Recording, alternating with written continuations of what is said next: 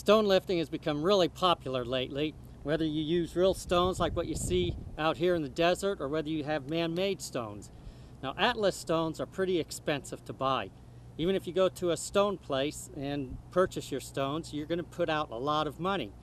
And instead of having a light one, a medium one, a heavy one, a super heavy one, I'm going to show you a cheap, inexpensive way of get to lifting these stones, and little implements you could add to it. You can increase the intensity tremendously before you have to pick up a 250 or even a 300-pound stone.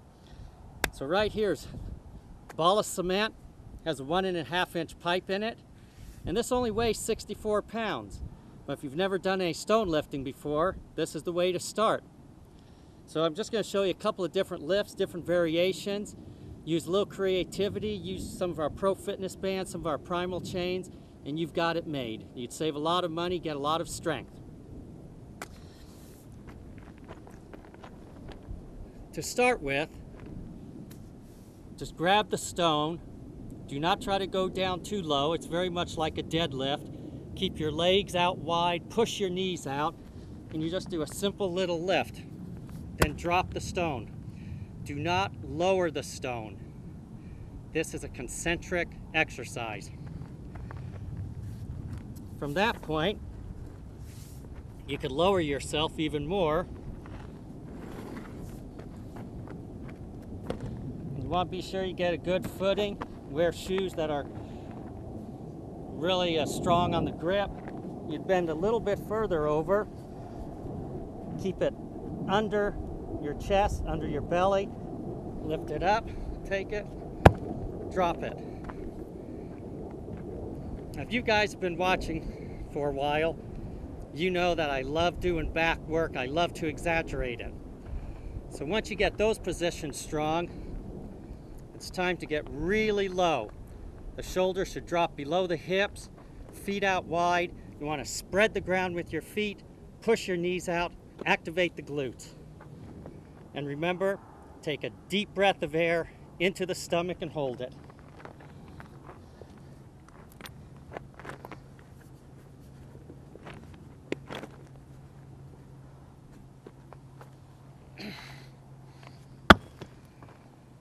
Okay. Now this is pretty light for me.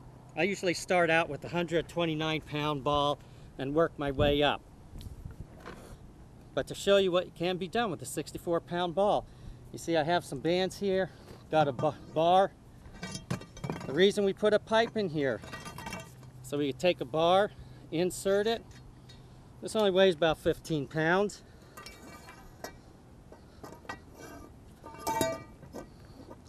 And look what you have there. From this, you could add chains. Put the chains on. We've got two 25-pound chains here. So now we have an additional 50 pounds. Nice thing about it is when the weight's low, most of the chain is on the ground. As we elevate, it follows the natural strength curve. We add 50 pounds at the top, only about 10 pounds at the bottom. Now there are many different combinations you could use here. Chains, bands. You could even put your plates on. You'd slide 10-pound plates on here or 25-pound plates. On a setup like this, you could easily add enough weight to go over 250 pounds. That saves a lot of money because everyone has a bar, everyone has some plates. The next thing to do to add tension is use one of our fitness bands. Two ways of doing this. One is to put it under your feet, keep your feet wide, band around the neck. You want your arms to come to the inside.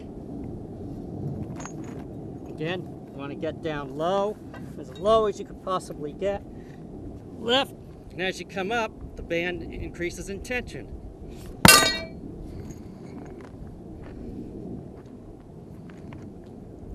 Now another way of doing this, you could wrap the band around the bar. Now you have two little loops. You could put your feet through it and do the same thing. Now you have considerably more tension.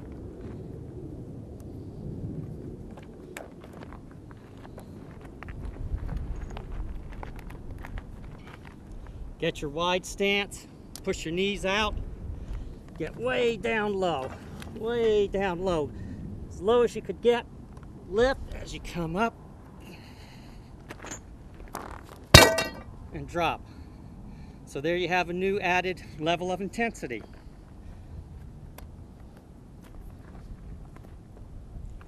You could also keep the band under your feet, put chains on it, put plates on it.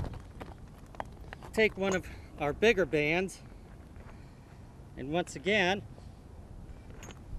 put this under your feet, get down way low, and you could execute the same type of move. Whether this yellow band is under your feet or not, you've got this action going. So there you have several variations